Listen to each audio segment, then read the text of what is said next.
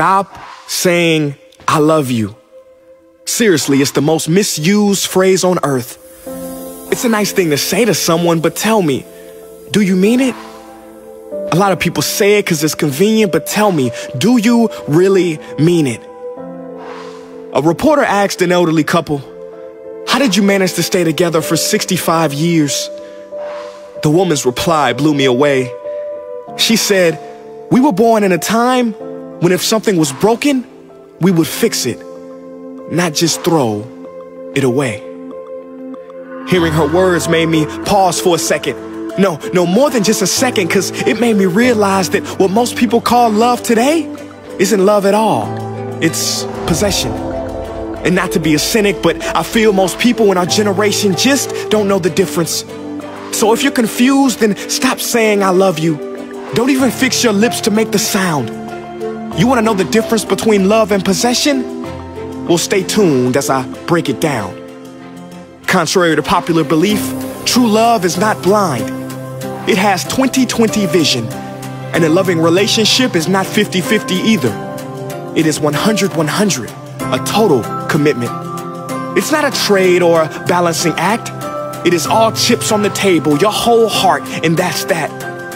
Do not fall into the trappings. Love says, I want you to be happy. Possession says, I want you to make me happy. Cause possession is actually the opposite of love. Its other name is addiction.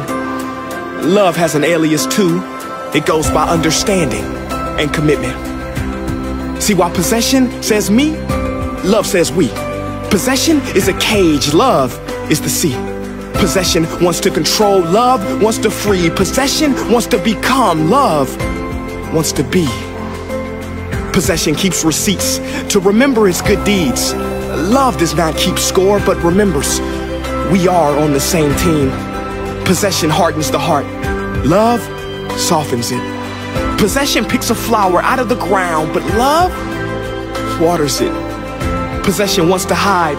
Love is vulnerable and exposed. Possession sees the body. Love sees the soul. Love trusts the process. Possession controls the direction. Possession wants to win the argument. Love desires to win connection. Possession is filled with darkness. Love with sunlight. Possession says who's right. Love says what's right. Love is not sweaty palms or a pounding heart. No, it's more of a calm explosion.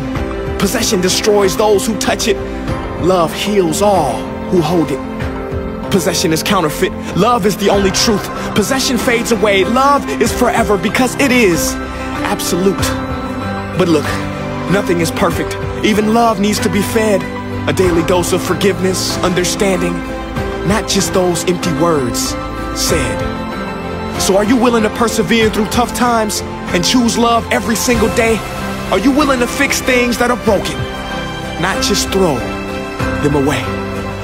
If you said yes, I promise your love will last a lifetime and every day will feel brand new. Just do me one favor. Please respect the word love and say it only to those you truly do.